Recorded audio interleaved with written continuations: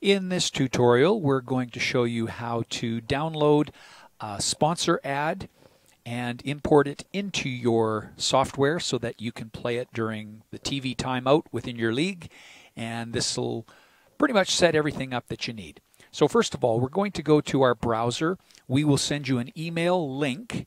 Basically, in the email, you just open it up and it'll open in a browser. For example, this is Chrome. And on this simple little text link here, you just hover over with your mouse, right-click with your mouse, and then save the link as. And when you do that, it'll drop into, for example, a download directory, and you begin saving it. Now you'll notice, bottom left-hand corner, it will start to download whatever the video is. It should come in really quickly. Now what you can do is click on this arrow, and that'll take you to the folder where the file is being downloaded. I'm going to stop this because we don't need this entire file. But in that folder, which happens to be right here, you'll find the commercial spot has been downloaded. Now what you need to do is take that and drop it into what I recommend is a separate folder under Documents and Videos. So under your Documents and Videos, have something called Ad Spots. Let's drag that into Ad Spots. So now we have a library being created of various commercials that you'll download. And because they're always in the same place, it's going to make it quite easy for our software. What we do then is, once we're in our mixing software, we are going to add an input. So let's go ahead and click on that and make sure from the left-hand menu we have video selected. And when you click on this button, Browse, you're going to locate your video directory, Ad Spots, and there's our commercial.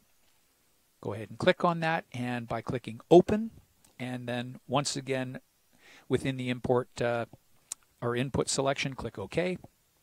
And there you've got it set up. Now what you need to do for your broadcast, this is a very important step.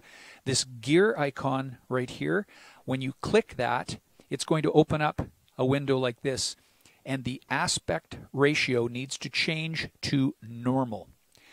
Now I'm just going to change that back and forth so you can see what happens. You'll notice that the video squeezes from top to bottom, and that is going to give us the correct aspect ratio.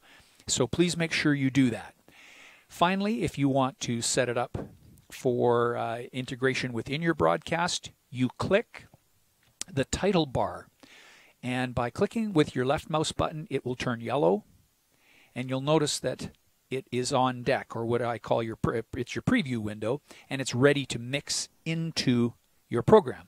Introducing Subway's new carved turkey. Simply like that. So that's how you bring your commercial spot in. That's how you cue it up and get it ready to play within your broadcast. And you can change that around. If you don't want that spot living there the whole time, you have the opportunity to add other elements, maybe different video elements that you have, whatever the case may be.